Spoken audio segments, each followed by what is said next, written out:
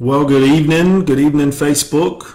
It is 7:59. We go live at 8 o'clock, and so I'm just getting started, waiting on many of you to log in and jump on and get involved with us tonight as we continue our Wednesday night studies. So for those of you that are already on, that you've jumped in already, you're going to need to grab your Bible and turn with me to Romans chapter 11.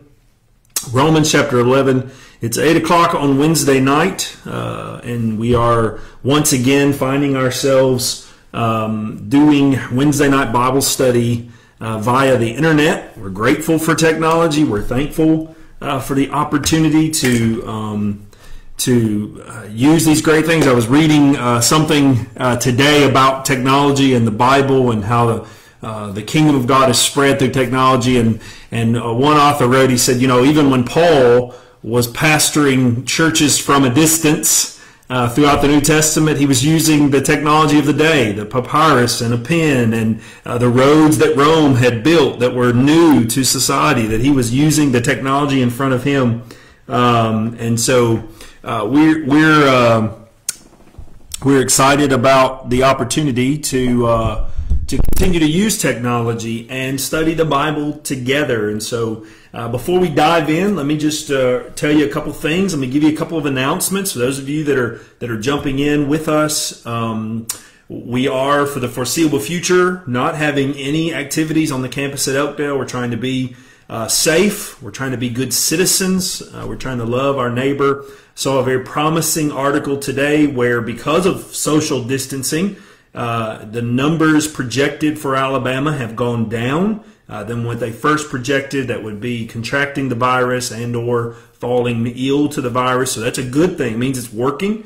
And so that's a blessing. And so for this week, because we can't gather together and it is Easter week, we're going to have a Good Friday service online right here. Friday night at 8 o'clock. Some of you have asked, why are we doing Wednesday night at 8 and Friday night at 8? And it's simply because we understand that because you're not traveling to the church, your life is a little bit different. For those of you working moms and dads and you've got children at home and you're now transitioned to homeschool, or certainly the sunshine is still out, and if you're like me, you try to keep your kids in the yard as much as possible. And so we understand that it just kind of is a little bit easier to finish our day together around God's Word. And so we will do it at 8 o'clock Friday night. Michael will be joining me. We'll have a little bit of music. We'll have some time in God's Word, and we'll even have communion together. And so for those of you that are in the Elkdale family and you're here in the Selma area, you can come by the church tomorrow between 8 to 5 if you haven't already, and pick up some elements for the Lord's Supper, or you can certainly get your own there at the house, your bread and juice ready, and be ready to participate in that. And then for Easter, again, we'll meet online, and you can go to our website, Elkdale.org. Elkdale.org is our website, and in fact, over this last week, we've kind of rehauled the website so that all of our resources are in one place right there on the main page. Because we are now living in this digital church age, or at least for the season, our church is all virtual, and so you can find everything at Elkdale.org. You can find Sunday school lessons, past sermons, past Wednesday night devotions, material. Everything is right there. If you need us to pray for you, if you need help during this time, then there's a place on there for you to fill that out, and it'll get sent to me.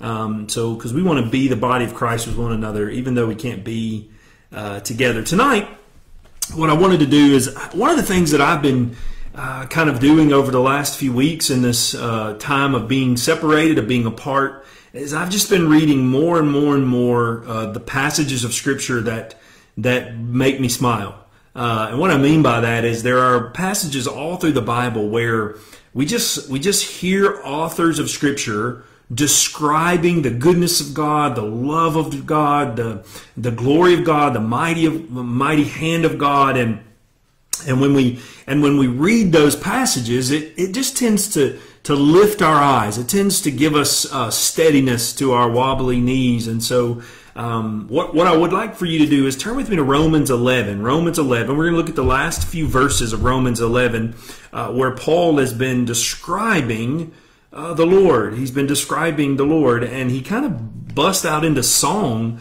over the goodness of God. And it's just good for us to hear again how good God is, especially in this day and age where our lives are different. And so that's where we'll be. Romans chapter 11, verse 33 through 36. Let me pray for us, and then we'll dive in. Father, I thank you for those who have joined us online tonight to study your word, to rally around your scripture. I'm thankful, Lord, that we know that the church is not a building, it's not an address. It is the body of Christ. It is those who you've called out, who have responded by faith and have been saved. They are the saints of God that have been covered by the blood of Christ.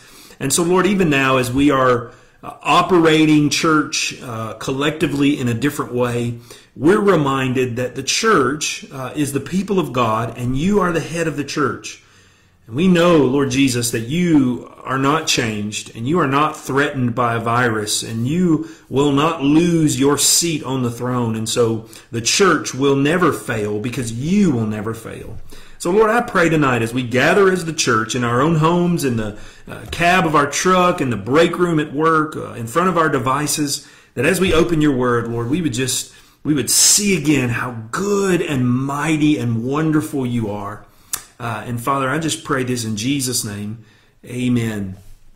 So I told you one of the things that I've been doing is reading about just the parts of Scripture that remind me of who God is and remind me of His sovereignty, remind me of His goodness, remind me that He's in control, remind me that He's watching over us. These are the passages of Scripture that my heart's been drawn to recently during this kind of time of chaos. And Romans 11, the end of Romans 11 is one of those places where Paul, the preacher Paul, and the apostle Paul, and the writer Paul turns into the song leader Paul. And he begins to just kind of burst into song as his pen writes, led by the Holy Spirit, of the goodness of God. And so what I want you to see is just how he explains God. Let me read it to you.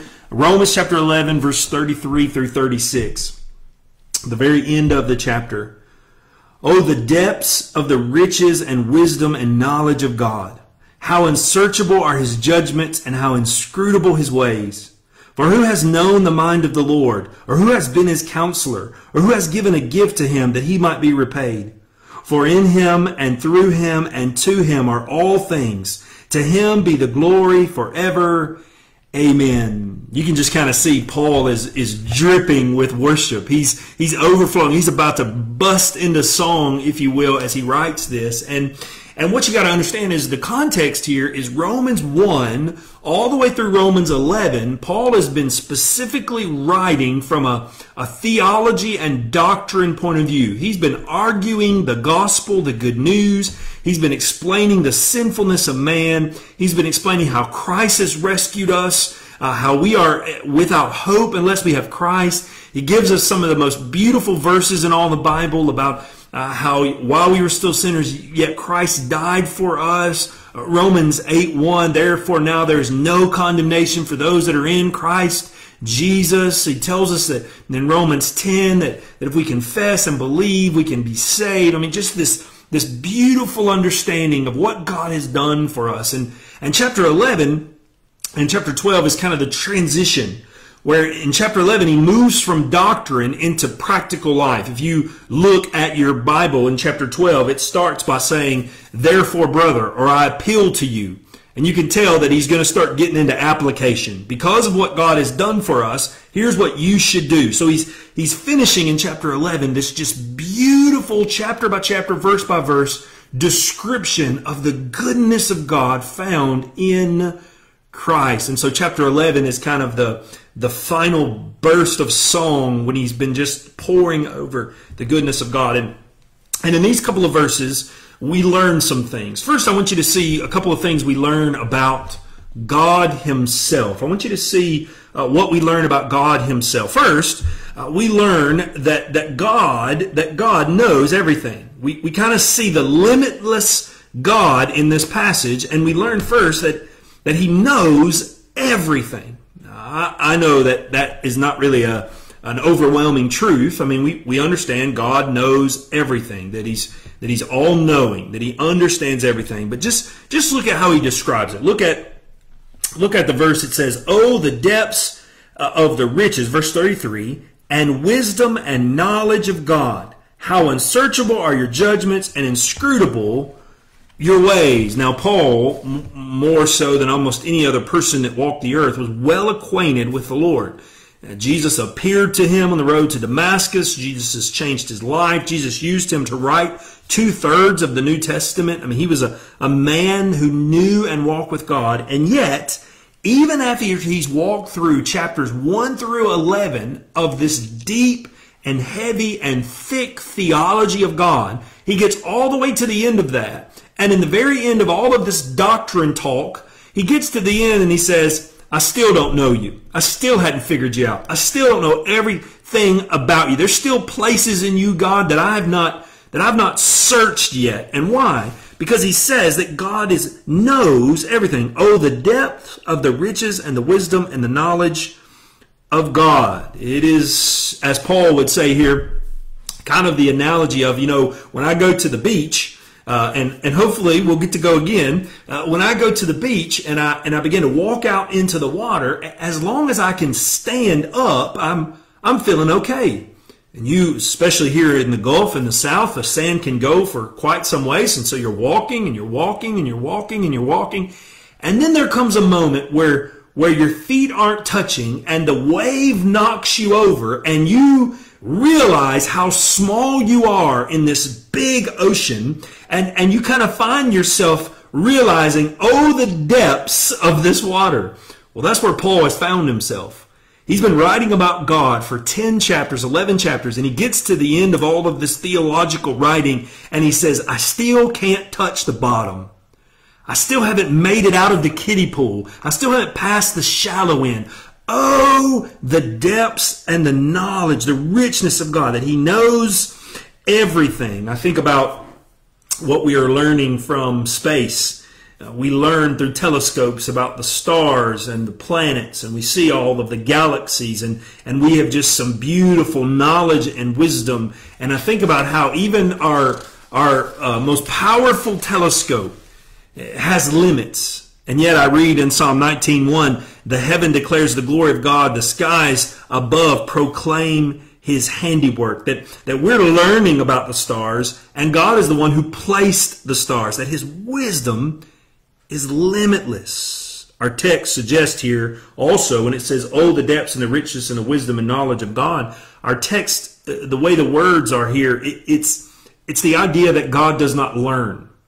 Now that's a foreign concept. Over the last few days and for the next few weeks, most of us who have children that have been going to school are now home, and we've transitioned into homeschool. And so I have 3 children, and they're getting their assignments, and we're logging in, and we're printing things off, and we're working, and I just got to be honest with you, it's been a long time since I've done 6th grade math. It's been a long time since I've done 4th grade English. And so I'm having to relearn how to do it in order to help them with their schooling. Now, I praise the Lord for the gift of Google, but I'm learning how to do that again. Well, the text here, it tells us that God doesn't learn. There's nothing He needs to discover. He's not going to study anything. He's not going to read anything. There's nothing He does not know. He knows everything that has been, everything that will be, everything that could be. He is full when it comes to knowledge. His wisdom is beyond compare. But the text goes a little bit further. It says not only is His wisdom beyond compare, but His plans are beyond compare. Or they're not able to be comprehended. Look with me at the text, the second part of verse 33. Oh, the depths of the riches and the wisdom of knowledge. There it is, the depths of His knowledge, that it's overwhelming. And then look what he says. How unsearchable are your judgments, and how inscrutable your ways. He says, how unsearchable are your judgments, which means beyond human understanding. How unsearchable are your ways. Not only does God make plans and he knows everything, but this text suggests that if God were to even tell us his plans, we wouldn't understand them. We wouldn't get it. We wouldn't even be able to comprehend all that he's doing and moving. I heard one author say it this way. He said, we might see 2 or 3 things down the road. God sees 10,000 upon 10,000 upon 10,000. His plans are just so massive that we can't find the end of them, that he knows them. That God is, it's not that he's not necessarily unwilling to always share them with us, though we should not try to pry out the things of God. We should live by faith, knowing he's watching over us. But there's this idea that God's plans are so big we couldn't even understand them. I'm reminded of what John Wesley said. John Wesley said, show me a worm that can fully understand a man, and I will show you a man that could fully understand God. And he's just making the comparison between small and great and comprehension. And Paul says his plans are beyond comprehension. But I like what the text does in this next part. Not only do we see that God's knowledge is all-knowing, that he knows everything, and that his plans are far above us, and that he's working. And let's just stop there and be reminded, that's a good thing. Because for us, every day it seems like we don't know what's coming. We don't understand what's going to, especially now with this virus and what we're doing. And yet, God's plans, he knows completely, and he's not changed. He already knows everything, so it's not like he's reacting. He doesn't have to take in new knowledge and change his plans. He knows what he's doing because he has all knowledge. Well, then he says here at the very end of it, he knows everything that will happen. Verse 33, oh, the depths and riches and wisdom and knowledge of God, how unsearchable are your judgments, how inscrutable your ways. He alone knows why everything happens. It says inscrutable his ways. That means we don't get to question his ways, that only God knows what will happen, and we don't necessarily know those judgments, but we bow before him knowing that his ways are right. We don't get to give God advice, is what he's getting at here. And so just think for a moment what Paul is doing.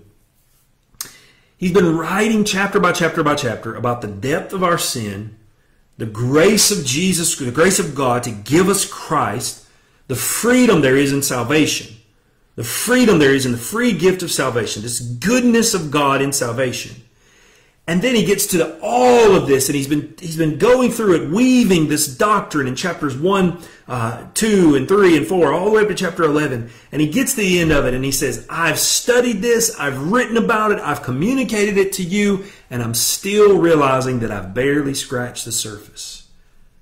How knowledgeable you are, how big your plans are, how your ways are so much bigger than mine that I have no standing to judge you, God, to bring judgment upon you. I have no standing to argue with you. You and you alone know everything. And brothers and sisters, why this has been good for my heart is because if God were diabolically evil, then for him to know everything and have all the plans in his hands would cause me to be without hope and in fear. But the glorious truth of God is he is loving and kind and wants to do good to those that he's created. And so he knows everything. He has these plans. His wisdom is unmatched. And you pair that with the fact that he's good, that he loves us. So now I can sit back and say, God, I'm not sure about tomorrow. I don't know what next week will look like. I'm scrambling to figure out what the next month is going to look like. God, I don't know, but I know you know. And I know that nothing that's happening is out of your wisdom or your knowledge. I know you're not knee-jerk and reacting. And I know, God, you love me. I know, God, you care for me.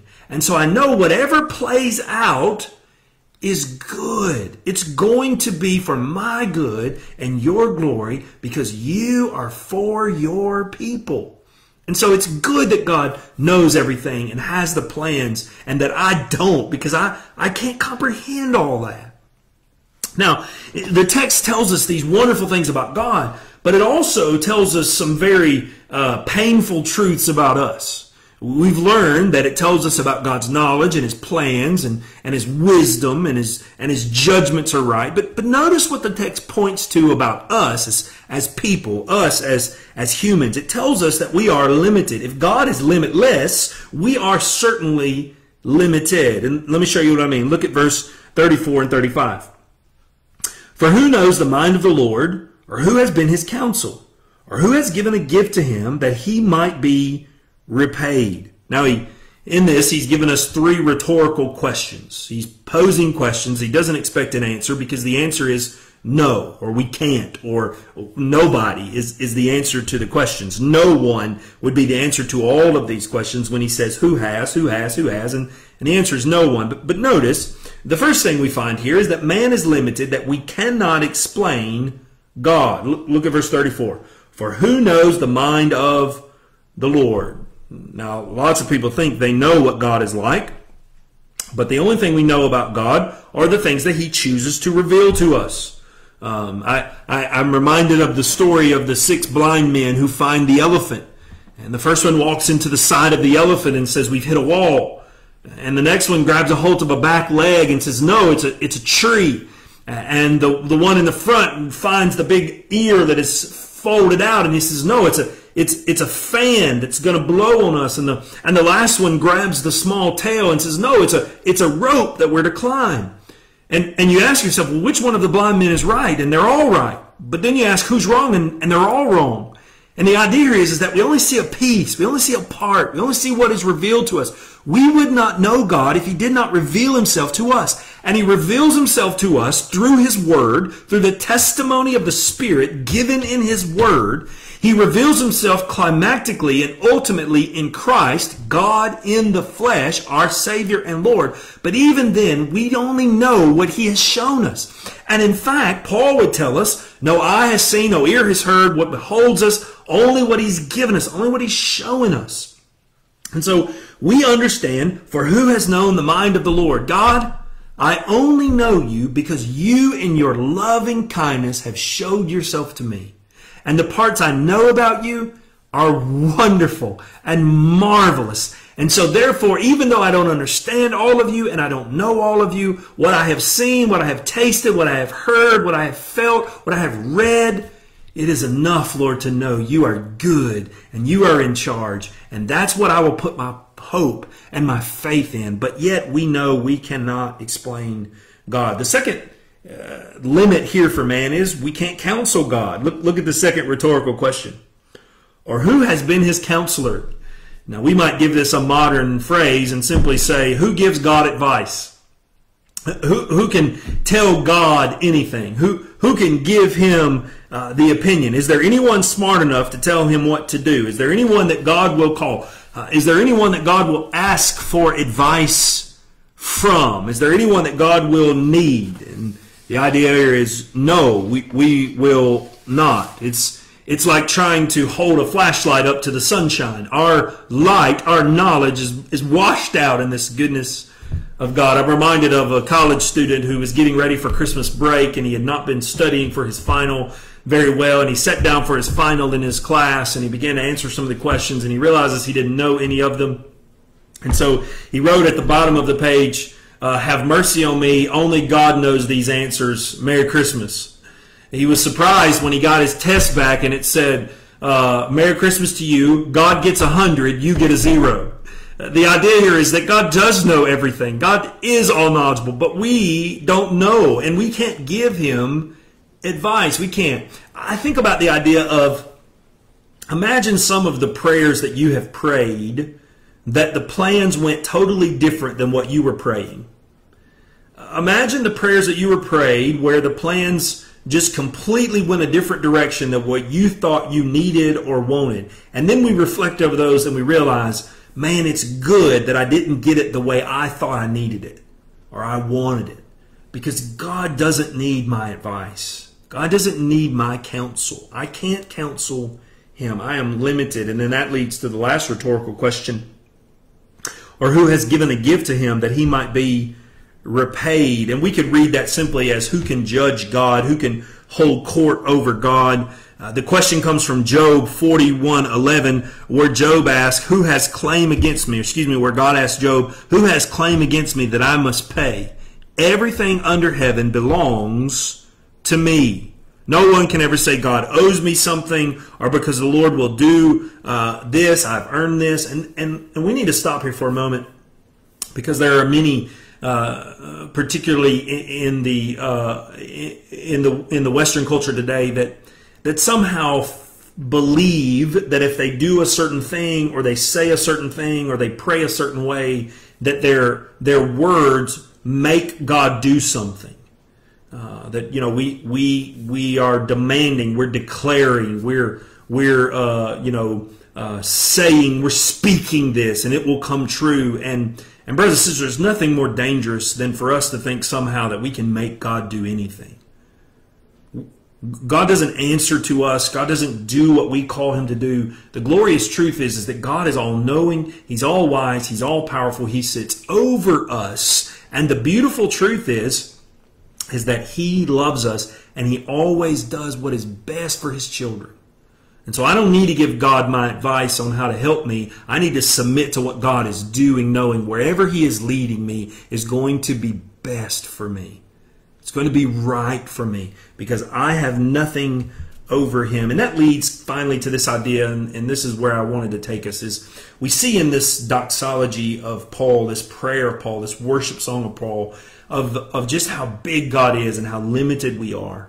But this causes us to worship. This should move us into a heart of worship. More than ever, I think even now, as we're spread out and we're home and we're not able to congregate together, and we find ourselves having cabin fever and getting isolated, more than ever is a time where we should sing to the Lord. We should praise the Lord. We should worship the Lord. We should lift our eyes above who we are and how good and marvelous he is.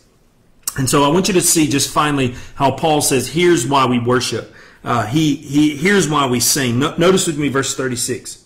For in him and through him and to him are all things. To him be the glory forever. Amen. And so we have here, first of all, that he's the source of all things. For in him, he's the source of all things, which means everything flows from Christ. All good and perfect gifts come down from the Father of lights. Everything is from Christ. And then he says, for him and through him, which means he's the sustainer of all things. He holds all things together. He knows the plan and will finish the plan of the Father in heaven.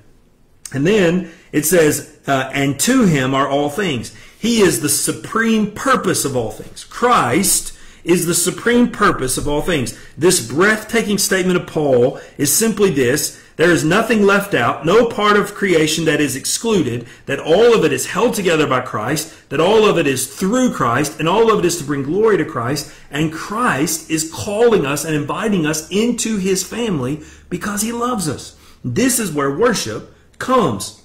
And so what we find here is that all of the theology we can have about God, we can study how big he is and how marvelous, and we can use big words, and we can talk about who we are.